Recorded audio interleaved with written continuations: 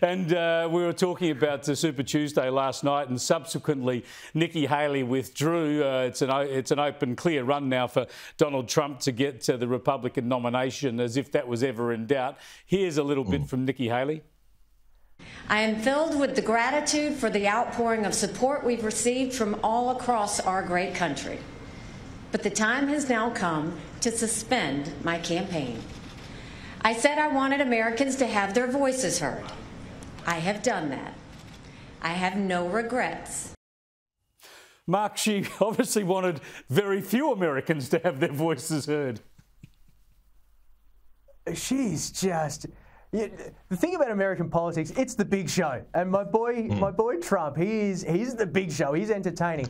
I don't think anyone is sad to see the back of Nikki Haley. She is, like, only maybe Raytheon and BlackRock and all the Pfizer, all the big corporate sponsors. But, no one is sad to see her go. She's so unentertaining. She sounds like a halt message. That's her voice there. It's like, hello, America. Very good. It's so whiny and boring. I'm glad to see her gone. Tell us what you really think. I want to get your thoughts on the contest too, Tim. But first up, have a look at this bit of polling analysis from, of all places, MSNBC. Have a look. If you're looking at the primaries and saying, boy, there's all evidence here of Republicans turning on Trump, unwilling to vote for Trump in the fall, you're not seeing it in the general election polling in these Trump numbers. 97% of folks who said they voted for Trump in 2020 say in this poll they're still with Trump, but only 85% of Joe Biden's 2020 voters say they're with him.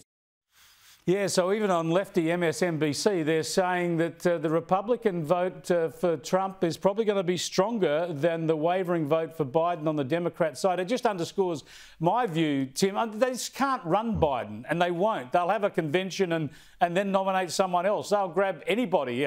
Who's that bloke from Being there? Chauncey Gardner. He'd do a better job. Yeah, just first on Nikki Haley, I think she might have. She said that she had no regrets. Apart from losing, you'd assume she regrets losing to Donald Trump a whole lot. That will be a major lifetime regret. Just to clarify on her behalf. But yeah, I think what we're seeing here as well is, as in Australia, people hate pylons. They hate it when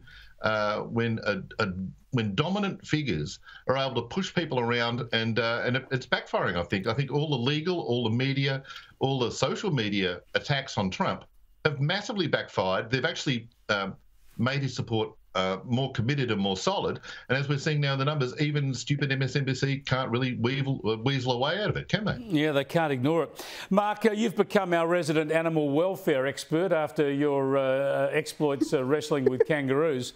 What do you think of Virgin allowing people to take their pets on planes?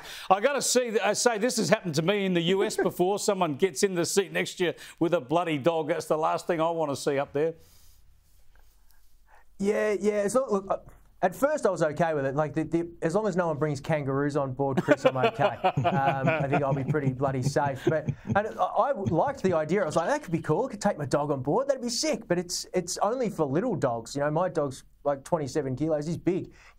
I looked into this. You've got to take him in this little carrier. You've got to fit underneath your seat. Like, it's almost more cruel for the dog. Like, they treat us like animals as it is. So I wouldn't want to put a dog through that anyway. The dog probably Virgin stinks. It's going to stink even more. The dog probably wouldn't even eat the food they tried to feed him. It did remind me, though, Tim, of a film I've heard about but never seen. Here's a clip of that.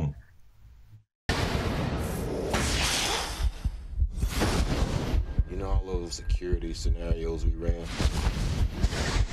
we smack in the middle of one we didn't think of. Can anybody hear me? Let's go! Yeah, snakes on planes. You take your dogs and cats, but no snakes, thanks. What if they're pets? Exactly. I know people who've got pet snakes, and give it a go. But I'd say to Mark, maybe it's part of the fun and the challenge of pet ownership. Try to fit that 27 kilos of dog into a 3 kilo space. If there's a poodle making too much noise, that's what they're telling you to do. Hey, who are we to insult those aircraft authorities? They're our bosses. Yeah. If the poodle's making too much noise in 1B, send the anaconda down there and you'll sort it out. Thanks for joining us, guys. We'll catch you next week.